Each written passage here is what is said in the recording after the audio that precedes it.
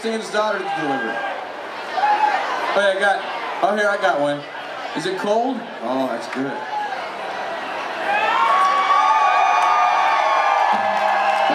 How you hold the phone?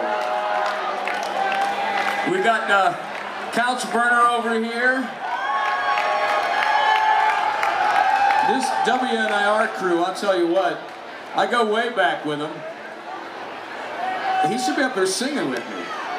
Huh? Listen, the owner even comes out. That's my favorite radio station, and you guys know it. 100.1. Listen,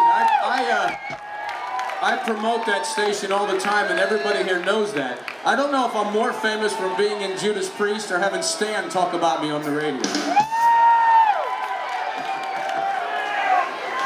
Look at this guy, Mark Matthews.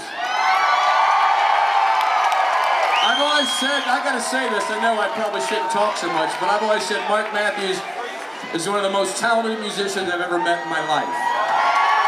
And he knows I've always said that. So I will still do it. Let me tell you one thing that Ronnie James Dio, listen, he died of cancer a few years ago, and he has a Stand Up and Shout Cancer Foundation. Stomach cancer, the best singer Ronnie James Dio was, in my opinion, in any type of music there is. So, rest in peace, Ronnie. He would all like you to stand